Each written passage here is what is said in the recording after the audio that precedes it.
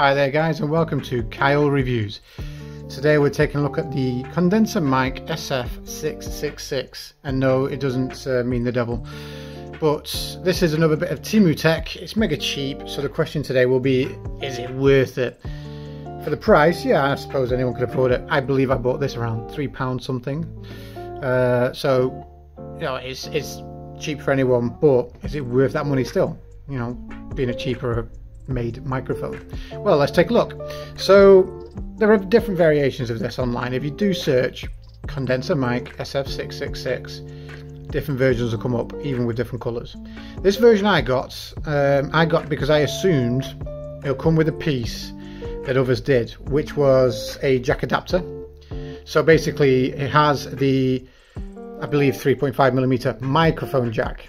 There is no headphone ring to this. If you look at other jacks like your headphones, there's another black ring further down. This didn't have it, so this will only work in a microphone jack only.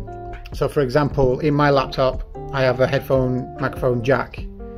That's for devices that are headphone and mic together. This will not work in that port. It annoyed me when I found that out. So there are versions of this mic that come with those adapters. Mine didn't. I had to get it separate, but getting your own is also mega cheap, so it's easily fixed. Just plug it into the microphone side, that's for headphone. Now this is a headphone and microphone jack, so you see it's got the extra ring there that my microphone doesn't have. That will now work in my laptop. That's it, that's basically it. And just for even more fun for you, I then bought this adapter. So this will enable it to work in phones, because they don't have audio bloody jacks anymore built into phones, at least main phones, flagships. So on my Xperia 1, if I want to do videos on it, which I am recording it with right now, I have to use a USB-C adapter as well. So yeah, fun and games, but once you've got the microphone and it's set up, you're fine. Anyways, starting from, let's go bottom to the top. You get with this a nice little stand. It is lightweight. The legs here, they spring out really strongly. They're very stiff, so they're not going to close on you by accident during use, if you're moving it, whatever. I love this little stand. It's simple yet effective. And then the top bit of it, where it holds the mic, up and down very easily. It's got a nice full swing. It stays exactly where you leave it. I cannot grumble about that bit at all. It's fantastic. But let's detach this and move it to one side. We all know that bit's good, so that's fine. The microphone itself is cheap, but it does the job. So it's just a plastic build, very, very light plastic. You can feel that there's like next to nothing in there, and it's there on the name, condenser microphone SF666. And sometimes a different variation will have a different sort of sticker here, or some writing here, whatever, some other sort of brand name, but it's all made by the same people, that's for sure. That's definitely for sure. The shroud is a nice strong metal mesh, can't grumble at that. And I would say during use you're best off having the microphone upright, so you speak into the wide side, either this way or this way, it doesn't matter.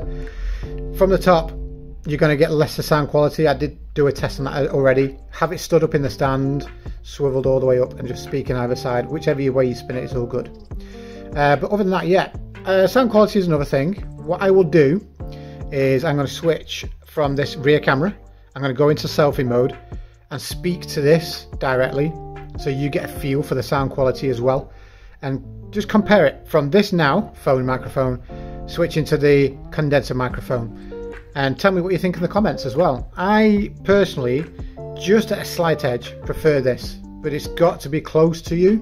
Speaking to it from a distance, you lose sound volume very quickly. So but yeah, let's do a switch, see what you think, and just tell me in the comments. Just a slight edit before we switch to the main bit. I probably shouldn't hold this so close to my mouth, so just, yeah, think about that. It will be on a desk or something normally for sound quality if it seems too loud on the voice. Thank you. Hi there guys, so assuming this is working, I will check whilst I'm editing. This is the sound quality of the mic. Just so you know, it is definitely the mic. I'll move the phone camera away. There we go. The sound shouldn't have changed at all, and when I bring it back now, still the same. So this is the quality of this mic, the SF666 by Temu, compared to earlier what was the phone microphone. So what do you think? For £3 odd, do you think this is worth it? Personally, I do, just because one, it's very cheap anyway, so why not try it? You can roll it up, put it in your bag, and take it anywhere you go, whether you want to vlog or YouTube out and about, or if you're traveling to another location, a studio, or take it to work, I don't know, something. If it breaks, it's cheap, just replace it. So yeah, that's it. Thank you very much. Let me know what you think in the comments. Please like, subscribe and share, and if you want to give this a try, I would put a link down in the comments as well to this one that I bought, or if it's not available anymore, a similar one. Cheers guys, bye.